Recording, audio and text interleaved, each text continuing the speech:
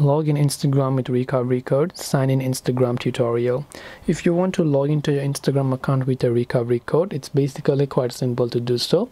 All you have to do is go ahead and then first of all, you can simply try to actually launch Instagram application. Now, Instagram will only ask you for a recovery code when you have turned on two-factor authentication or when they notice suspicious login and will ask you to verify from an account where your account is still logged in. So first you can just try to enter your login details and try to log in normally by tapping the login option. If it asks you for a verification code by entering your password, you can simply go ahead and then make sure to do that and tap on the login option to log in. If it asks you for a code, you will also receive the code on your phone number over here, and once done you will be able to go ahead and then basically log in to your Instagram account using with or without your recovery code. So I hope that this video helped you. If you have got any questions, queries, doubts, feel free to leave them down in the comment section below.